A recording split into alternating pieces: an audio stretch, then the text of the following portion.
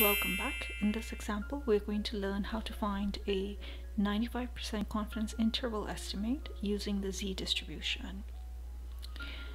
So here I have a data set on enrollment in private institutions. This is from 2000 till 2016.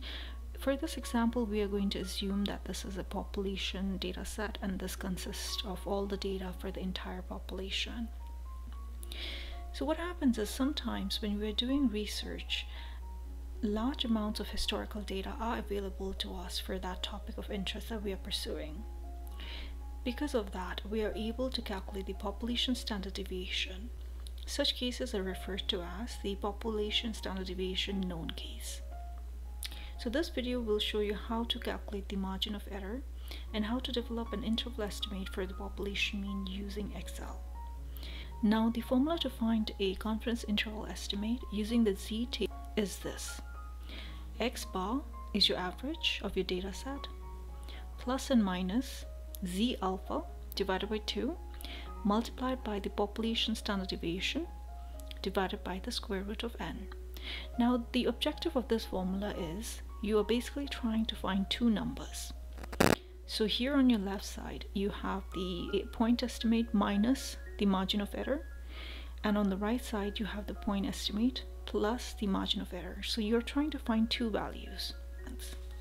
So in order to do this, we need to find certain pieces of information. The first piece of information, the first statistic we need is an X bar value. So X bar can be found in Excel using the average function. And you're going to select your data set, close bracket. Now you also need to find sample size, because the n in your formula refers to sample size. In Excel, you can use the count function. So this will basically count how many number of values you have in your data set. Now, since we're using the z-distribution and this is a population standard deviation known case, we're going to calculate the population standard deviation using the formula in Excel. So here in Excel, you have the stdev.p function. This is your population standard deviation function. So again, inside the bracket, you're going to select the entire data set. Now, we still need to find the margin of error. The margin of error is basically this entire right side in your formula. Here, we're going to do a 95% confidence interval estimate. So your 95% is also known as your confidence coefficient. Now, the alpha that you see here is basically 1 minus the confidence coefficient. So 1 minus 0.95. Now we have all the pieces of information we need to calculate our margin of error. So let's get started. In Excel, we're going to use the confidence.norm function. So when you start typing, you'll see the function pop up. It's the confidence.norm function. So when you open up the bracket, it's going to ask you first for alpha.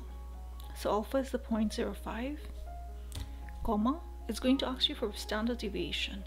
Here, remember, since we're using the z-distribution, we need to insert our population standard deviation. Comma, size is referring to your sample size. So here your margin of error is 459.5. Now how we put this together is, as per your formula here, X bar is your mean plus margin of error, X bar minus margin of error. So as I mentioned before, we're looking for two values. So here the first value will be X bar minus margin of error, and second value is X bar plus the margin of error.